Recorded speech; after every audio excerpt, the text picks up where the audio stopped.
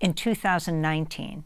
I spoke to Daniel Ellsberg a day after the Justice Department charged WikiLeaks founder Julian Assange with 17 counts of violating the Espionage Act for publishing U.S. military and diplomatic documents exposing U.S. war crimes.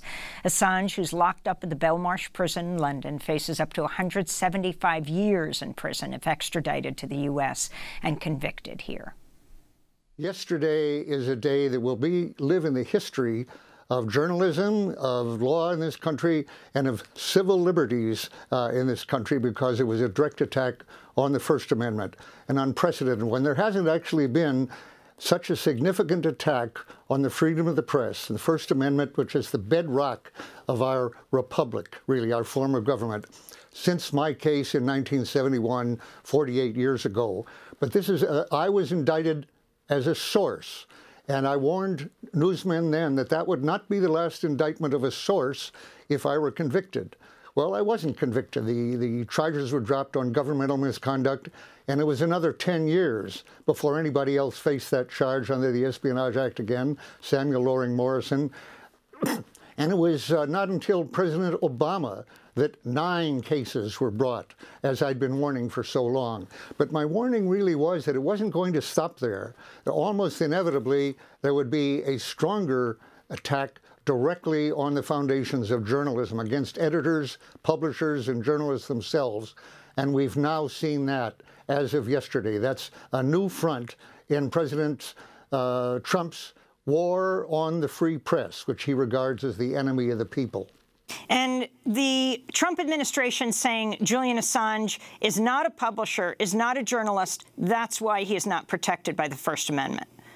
In the face of this new indictment, and let me correct something that's been said just a little wrong by everybody so far. He doesn't just face 170 years. That's for the 17 counts on the Espionage Act, each worth 10. Plus, he's still facing the 5-year conspiracy charge that he started out with a few weeks ago. I was sure that the administration did not want to keep Julian Assange in jail just for 5 years. So I've been expecting these Espionage Act charges. I really expected them later after he was extradited, because adding them now makes it a little more complicated for Britain to extradite him now, as I understand it.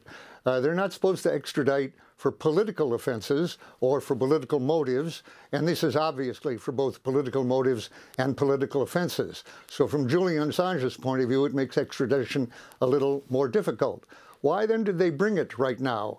Well, coming back to the case, by the way, that I faced only 11 felony act charges, each worth 10 years in prison, plus a conspiracy charge worth 5. So I was facing exactly 115 years in prison. He's facing exactly 175. Now, that's not a difference that makes any difference.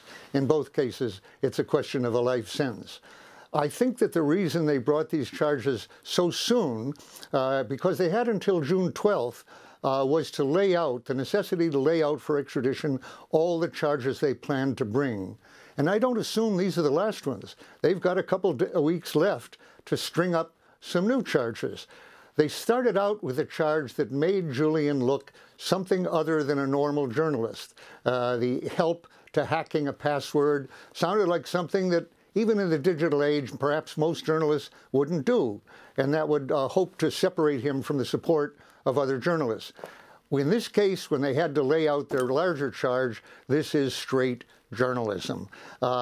They mentioned, for instance, that he solicited investigative material. He solicited classified information. Terribly. He didn't just passively receive it over the transom.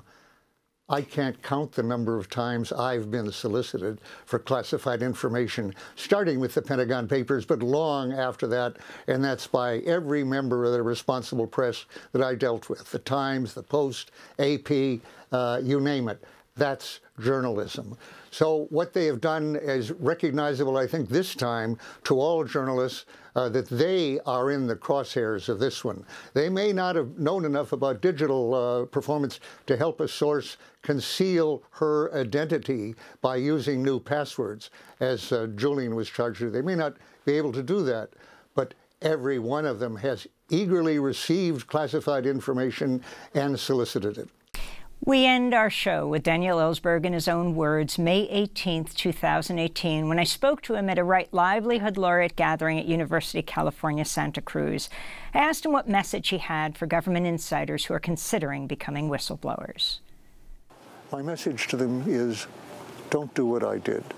Don't wait till the bombs are actually falling, or thousands more have died, before you do what I wish I'd done years earlier in '64 or even '61 on the nuclear issue, and that is reveal the truth that you know, the dangerous truths that are being withheld by the government at whatever cost to yourself, whatever risk that may take. Consider doing that because a war's worth of lives may be at stake. Or in the case of the two existential crises I'm talking about, the future of humanity is at stake.